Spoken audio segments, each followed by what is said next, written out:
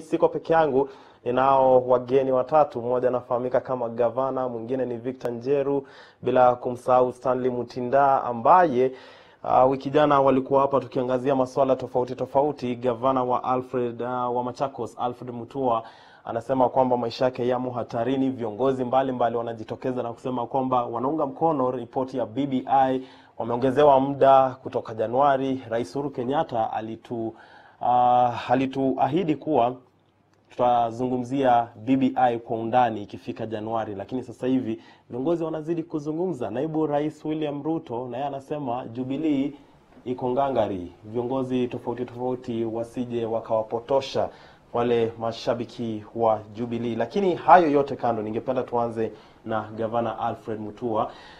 Kwanza ningependa kukupiga introduction. Gavana Morris. Yes, Muridhi. Morris Muridhi. Yes. Wewe ni gavana ama ulijaribu kusimama ukadunda ama unaendaje? Okay, gavana ni brand yangu. Nikiwa campus nilipata hiyo jina after I was elected as student leader. So I was like a governor. I used to govern well, so students called me a governor. Ushajaribu kusimama ugavana? Labda miaka ijayo nitasimama kule nyumbani Meru. Waite. Tutakuweza. Mtaniweza. Hatutakuweza. Kuna kijana mdogo pale Meru pia yeye anatesa sana. Anaitwa John Paul Mwirigi. John Paul. Rafiki yangu sana. Rafiki yako sana. Ushazungumza naye? Tushaongea. Ikifika mwaka wa 22 nitasimama pale Gembe Central. Kwake ni kusini South. Kwetu ni Central, nitasimama pale pia mimi kusimamia kiti ya ubunge ya eneo hilo. Hizo ni siasa za mwaka wa 2022.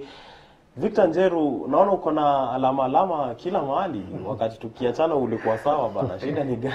Yes, kiasi unajua tuko katika msimu wa mvua. Niliweza kupata ajali kidogo.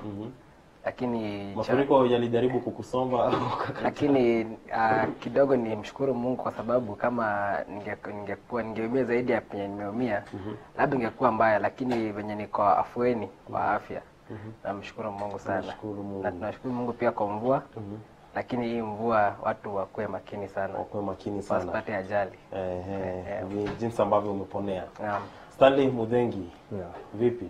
Nzuri sana. Mzima kabisa. Mengi tu yanazidi kuchipuka. Siasa za BBI.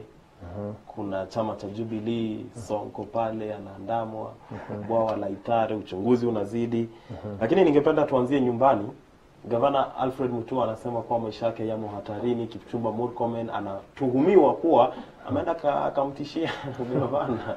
Sijui unalichukuliaje hili kwanza? Unajua Gavana Mutua ni mtu wa PR. Na pia Murkomen ni mtu anaongea sana. Duale vile ni mtu pia anaongea sana.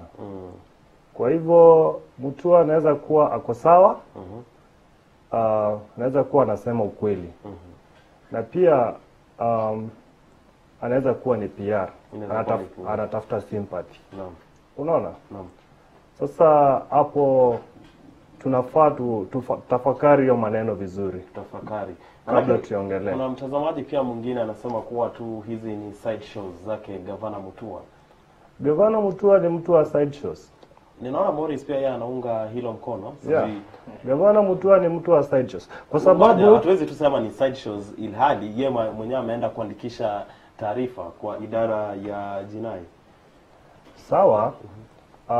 Kwa nini tusiseme kuwa ni kweli huyu Kipchumba Murkomen alimtishia? Ndio manake nimesema Kipchumba Murkomen ni mtu wa kuongea sana. Morris. Okay, kwangu mimi nasema Mutua ako na right kama Mkenya. Ya kwamba mahali ameenda akaandikisha taarifa ya kwamba ametishiwa maisha yake.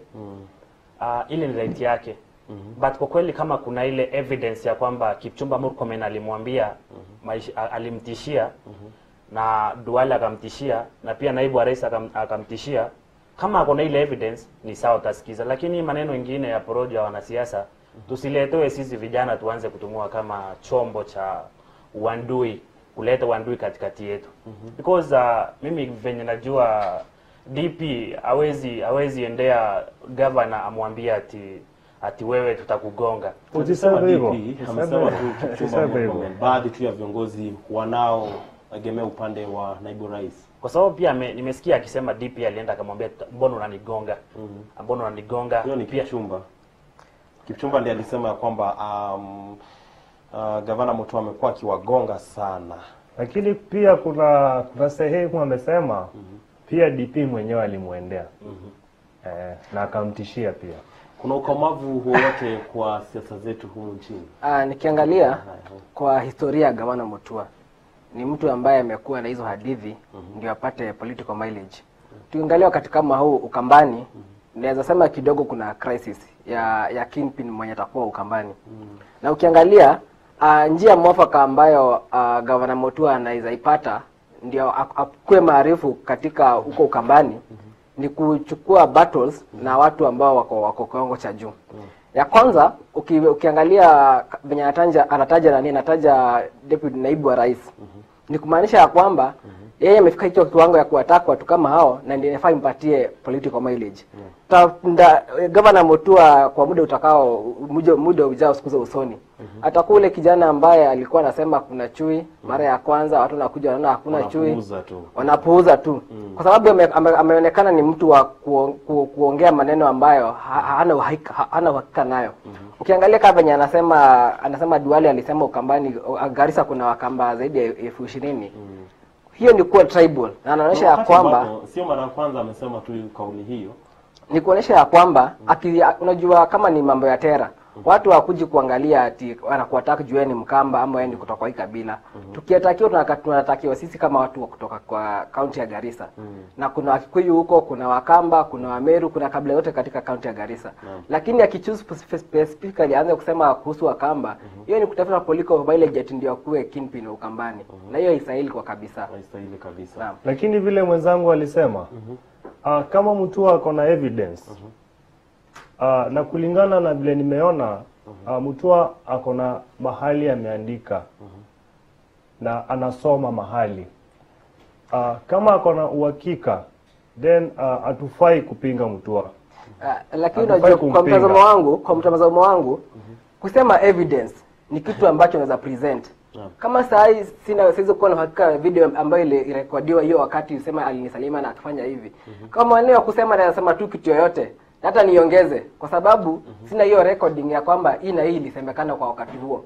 Kwa hivyo Mutua ni the high time akuwe sincere kwa wananchi wa Kenya. Mutua si mara ya kwanza amejitokeza na kusema kwamba baadhi ya wananchi kutoka jamii yake wamekuwa wanahangaishwa katika ndio maana nasema ya kwamba na ametaja tarehe. Ndio maana nasema ya kwamba kwa Mutua kutaja tarehe na kusema alisalimiwa na naibu wa rais na kusema ati wenye waliongea. Hiyo si evidence. Kitu ya kwanza ukiangalia kama saa hii juzi huu wakati wa BBI kulikuwa na yeye gavana wa Kitui na gavana wa Makueni. Na wote wanaonekana kwa wakati huu wote wako ligi moja kwa sababu Kalonzo isipokuwa kuwa ambassador huko Somalia. Hakuna kitu kingine yenye tunasema Kalonzo anaweza tumia maybe kufanya ni kuleta Wakamba wote pamoja. Kwa hivyo lazima Mutua ajitokeze kama mtu ambaye anatetea Wakamba. Unadhani ni kwa nini baadhi tu ya Wakenya wanamkashifu sana, wanasema sio ukweli? Manake nikiangalia jumbe nyingi sana kutokana na taarifa hiyo, wengi wanasema hatuamini lolote ambalo unasema Morris. Kwa sababu huwezi kuja kwa media utuambie ati mtu fulani aliniambia kitu kwa yale maandishi ambayo umeandika. Have some evidence, kuwa na ile evidence ya kwamba either video, audio tusikize ya kwamba mtu fulani alituambia. Lakini kwa sasa hatuwezi kuwa na ile final. Lakini ameelekea mahakamani, anasema kwamba yeye mwenyewe ameandikisha taarifa. Wajua kuandikisha taarifa, kukuja kwa vyombo vya habari na kwenda kuandikisha taarifa inaonyesha kuna uzito fulani amechukulia swala hili. Basi kwa sababu siku bado ni bichi, wacha tungoje kwanza tusikie polisi wamefuatilia mpaka wapi. After ile kufuatilia, kama kuna evidence ikipelekwa pale kotini ama pale kwa DCI, sisi tutajua kwamba ilikuwa ukweli. Lakini maneno mengine ya shensos ya kuandika na kusoma, sisi hatutakubali kitu kama hiyo. Because at the end of the day tunaona kuna ile watu wanapiganishwa. Sisi sisi kuna wale wanaambiwa Wakamba nyinyi au wengine au upande mwingine, siasa za kugawanya watu ambazo DP anasema kila siku hatutaki kuona vitu kama hizo. Kauli ya Mkenya mmoja hapa, I used to be your great supporter but for now no, you're is getting out of hands. You are talking too much and you're seeking sympathy and we are no longer in sympathy mood. Pambana na hali yako. Kusema tu kweli, you are talking too much. Ni kweli ama ni uongo? Ni ukweli, hiyo ni kweli. Ngoja kwanza niongee. Mimi naunga mkono. Mutua anaongea mingi vile nilisema. Ni ukweli. Ni ukweli. Ni ukweli anaongea mingi. Lakini pia tunafaa tuangalie hii issue vizuri. Si mara ya kwanza Duale kutishia Wakamba wanaoishi Garissa. Si mara ya kwanza. Ilifanyika tena 2017. Na Wakamba wa sehemu ya Mwingi wakafunga hiyo barabara because hiyo ndio Nairobi to Garissa highway. Lazima wapitie Mwingi. Wakafunga hiyo barabara. Yeah. Lakini kwa mtazamo wangu, ukiangalia kama barabara ya Mwingi kuelekea Garissa, Mwingi iko katika Kitui County. Na Gavana Mutua ni gavana wa Machakos County. Angalia watu ambao amechukua majority leader wa bunge na Duale. Majority wa Senate ndiye Murkomen. Na naibu wa rais. Akishachukua watu ambao ni kwa mtazamo wake ni jina kubwa, inaonekana ya kwamba itampatia political mileage. Kama ni kitu ambayo alikuwa sincere na si Wakamba na ni Wakamba wenye wametishiwa kutoka Garissa, angeita viongozi wa Ukambani wote wakuje watoe statement ya kusema ya kwamba Wakamba ambao wako Garissa wanatishiwa, lakini yeye anaongea kama nani? Hiyo ni PR tupu na ni kutafuta relevance, na hiyo relevance anaona anaweza pata tu kwa kuchukua vita na DP, majority leader wa Senate na majority leader wa Senate. Tumalizia na wewe Morris kuhusiana na swala la Mutua. Kwa mtazamo wangu, mimi ningependa kusema kitu moja ambacho ni kitu cha maana sana. Kweli kama kuna evidence ya kwamba Wakamba walitishiwa kule Garissa 2017 na kwamba Mutua maisha yake iko hatarini. Kuna zile bodies ambazo zinahusika na mambo ya investigations. Sisi kama wananchi ambao wanasikiza, kwa sababu these things are affecting us directly. Tusikize, uchunguzi ufanywe, and then final submissions tutapewa. Sisi tutamake decision. Lakini kwa sasa tunaambia Mutua kama anataka political mileage, aenda ashikana na hawa viongozi wengine Ukambani, wakuja watoe a mega statement kama Wakamba, waseme sisi kama Wakamba tumefinyiliwa mali. Kwa nini unadhani ya kwamba eneo la Ukambani halina kiongozi ambaye atakuwa anamrithi Kalonzo Musyoka, na Kalonzo mwenyewe bado yuko? Okay, kwa hivyo sasa kwa sasa nakwambia ile kitu iko Ukambani ni kunjipenda. Kila mtu anajipenda. Mimi najitakia kivyangu, huyo anajitakia kivyake, yule mwingine anajitakia kivyake. Kwa sababu ukiona Ukambani tuko na kiongozi. Nani? Kiongozi wetu ni Kalonzo. Na Kalonzo tunamheshimu na tunamtambua sana. Kama nilivyosema, Gavana Mutua ni mtu ametoka kwa Kalonzo. Kalonzo ndiye amemlea. Kibudha Kibwana, Kalonzo ndiye amemlea. Miaka imesonga. Charity Ngilu pia Kalonzo ndiye amemlea. Miaka imesonga pia. Unaona?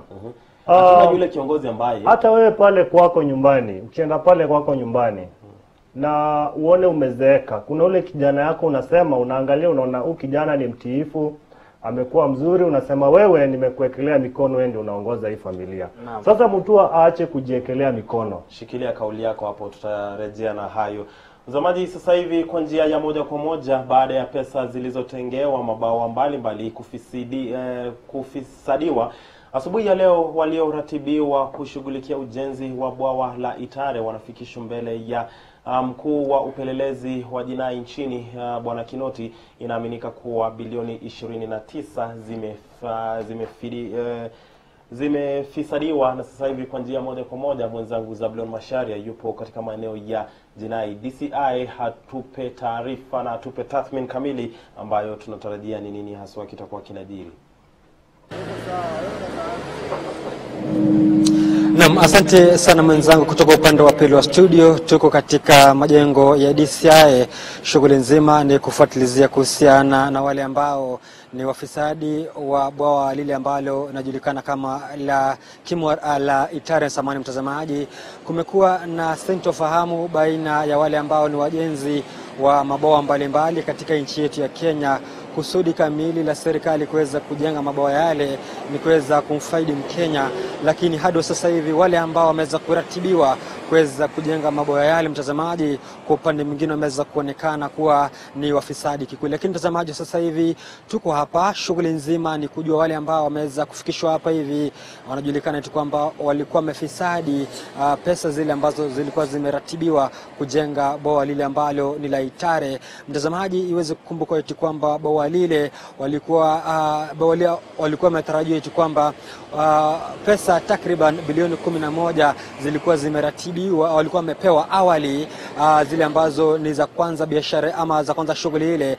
ila baada ya kupewa pesa zile, mtazamaji, hazijulikani kule ambako zilikwenda. Mtazamaji, hizo kujulikana pia takriban bilioni 39 zilikuwa zimetengewa shughuli ile nzima. Sasa swali ile ambalo lajiulizwa ni wengi ni je, pesa ama takriban bilioni 29 ziko wapi zile ambazo zilikuwa zimeratibiwa? Sasa ni sintofahamu ile ambayo wale ambao wameweza kufikishwa hapa ni maafisa 11 wale ambao walikuwa wameratibiwa kujenga ama wale ambao walikuwa wameratibiwa kushughulikia ujenzi wa bwawa lile. Sasa wanaweza kuchunguzwa na wale ambao ni wakuu wakiongozwa na Kinoti. Mtazamaji, kwa tunaganda tu hapa hivi ili tuweze kujua baada kutoka katika jumba hili ni yepi yale ambayo tutakuwa tunafahamu ama ni yepi yale ambayo tutakuwa tunafahamu baada ya ufisadi ule ambao wanakisiwa kuweza kufisadi.